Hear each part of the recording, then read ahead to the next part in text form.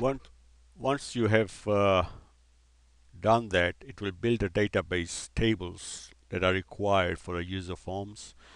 And since I already had them installed once, all my forms already there, but you would have a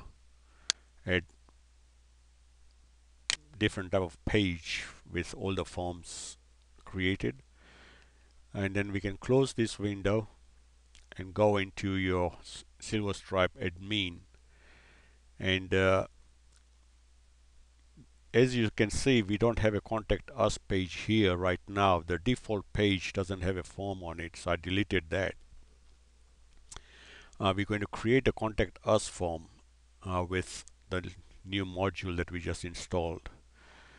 And we go on a user defined form, and then have this one highlighted, otherwise it will go in a sub menu. So this needs to be highlighted so it goes underneath as a page. And create go.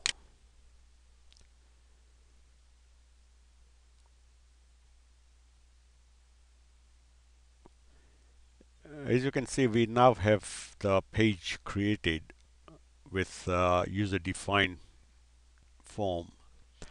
This is the form itself, so you don't want to delete that.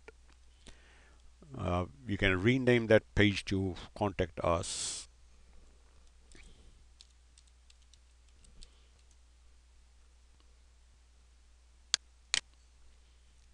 And when you do that, it will automatically go onto this one. You can change your meta tags to whatever you want, description and the keywords that you want to put on a page. And then you go in a form and select a field that you want.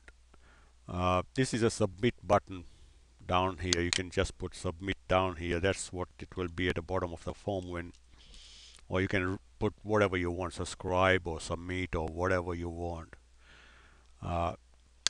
Then we create a text field and add. It's added a field down here, and you can put that as first name.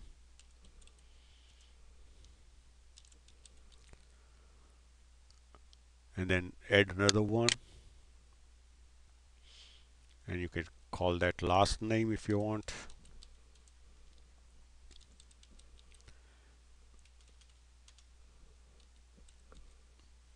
And then we could add third one for email address, and in email address you have to select the email field, and sorry, I'm going to delete this one, email field, and then add uh, email address. And then the last one, I want a text field again, but this time I want a bigger field, not just one. I want a bigger box so they can put a feedback on it or whatever. So we click on show options, and it will give you what you want, and I can say that length of the box to be 100. How much information you want them to put on there? I would say about 500 characters. Number of rows, I would say 8. And do you want it to be a required field? If you want it a required field, then you can select that. And there's some rules as well. You can put on there show or hide, but we're going to show that. You can hide it or show it. And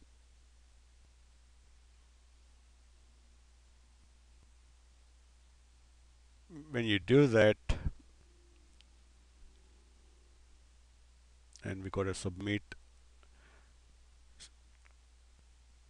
we can show that now, and then put whatever you want in that box.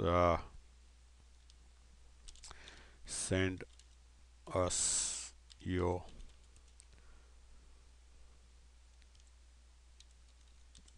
feedback,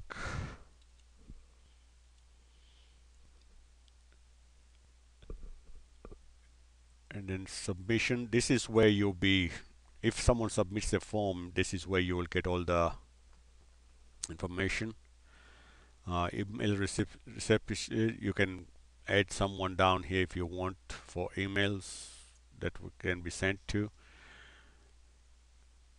We can go back on at main page, and on top of this one, this is a field, so you don't want to delete that, but you can press enter a couple of times and put whatever text you want there. Uh,